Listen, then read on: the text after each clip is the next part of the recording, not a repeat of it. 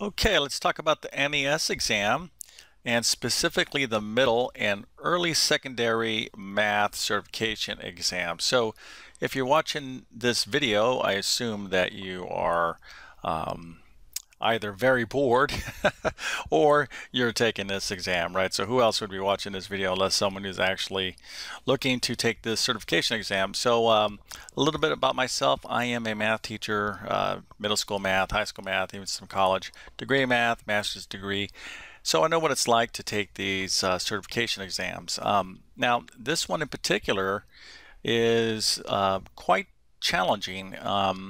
In terms of, you're talking about middle grade and early secondary level math, but I think you need to really look and see what's on these exams. You're going to have to really be studying some, math that's well above and beyond what you're going to be teaching.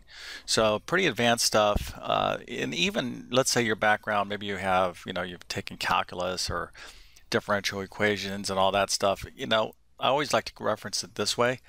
The math that you're going to be teaching over here, or the math that you're really going to have to be in command of, you need to go back and review. Even if you have a good, strong math background, you have to review.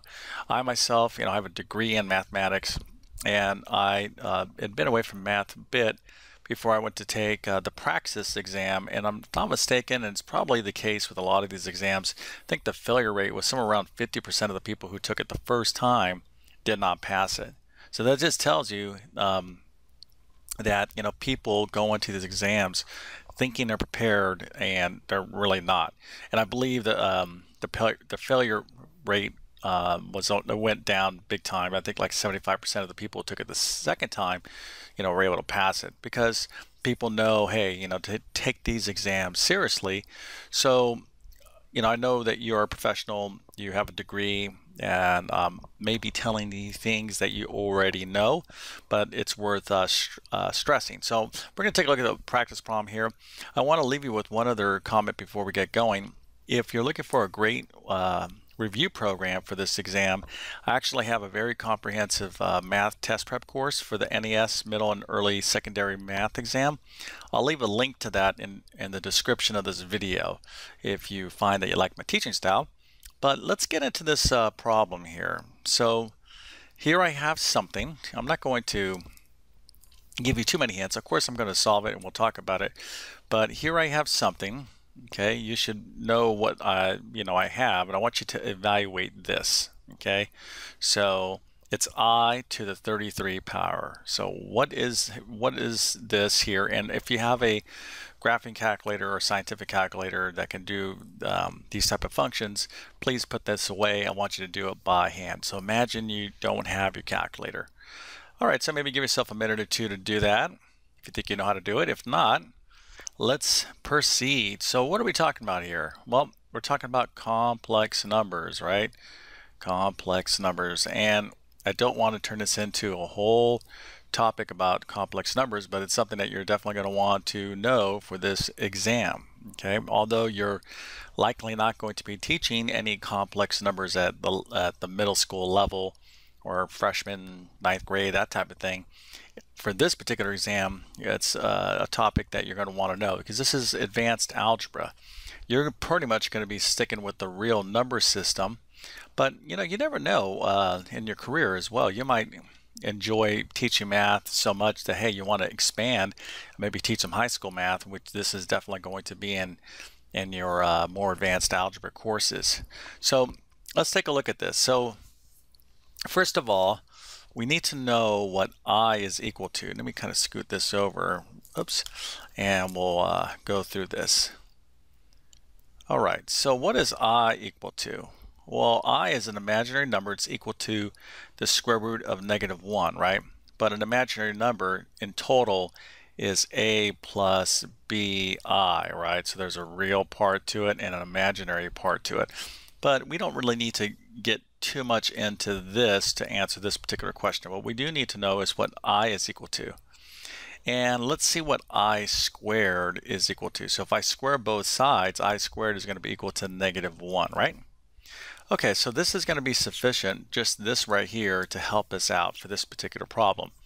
Now what you need to do to handle this problem easily is we need to use our knowledge of powers and exponents. So you can write I to the 33 power this way: I squared times 16, or to the 16th power. Let me write that a little bit better.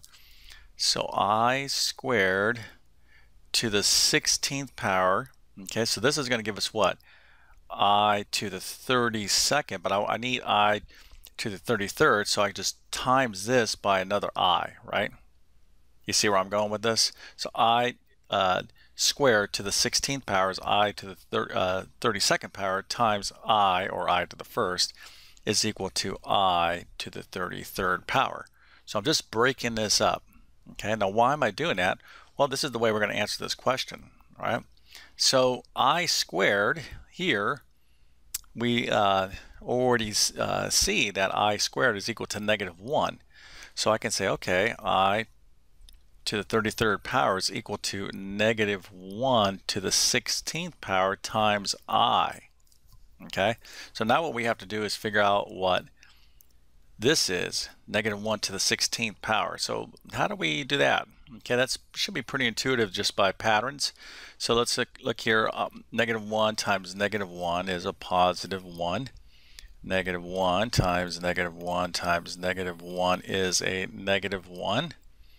-1 times -1, and I'm sorry with the redundant with the -1, but you'll see my point here, right? So -1 times itself 4 times is back to positive, right? So you can see the pattern here that odd numbers, odd powers of -1 is going to get us back to -1.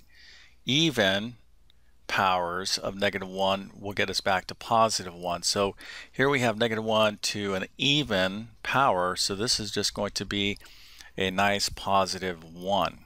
Okay, so +1 times I is simply just a positive I, or just I, and that's it. So I to the 33 power is simply I, and that's how we do these type of problems.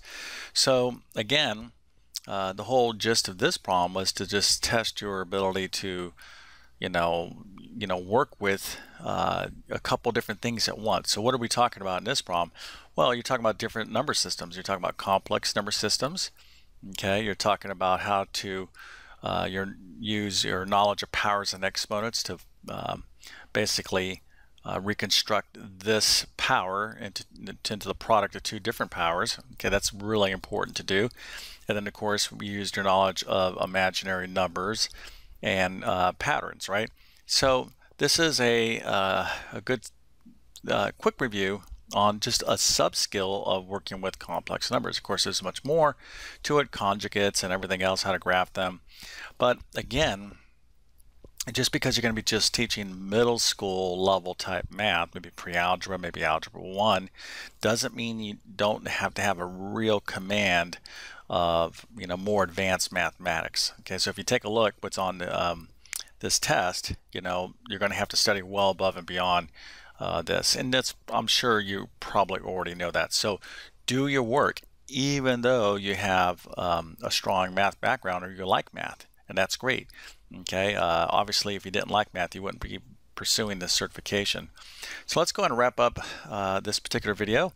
Again, if you resonate with my teaching style, I have a great test prep course for this, so I'm going to leave a link again in the description of this video. You can check that out. I also literally have hundreds of videos on my YouTube channel, and I'm posting all the time. Why? Because I am extremely passionate about math, and so if you like my style of teaching, hope you become a subscriber. I'm sure there's a lot of content on my channel already that will help you out tremendously for this particular test. Hey, if you like this video, I would certainly appreciate a thumbs up, and leave me some feedback. Let me know why you're choosing this particular exam and not maybe the middle school level, or do you intend to go on to the high school level? Of course, the high school level exams are even more challenging. You're going to even be tested with some calculus concepts and things like along those ways, because in today's high schools, it's pretty advanced. You can be taking calculus, etc. And even in middle school, things have expanded much more than they were years and years ago, where it was typically, you went up to pre-algebra. Not many people did Algebra 1, but now you have a lot of honor students doing Algebra 1, in 8th grade. And, that's how they're getting to the calculus level as a senior. So anyways, again, I want to congratulate you on your choice of career. Being a teacher is not easy. However, it's extremely rewarding, but you got to put in the work because it is a profession. Okay, so study hard for this exam.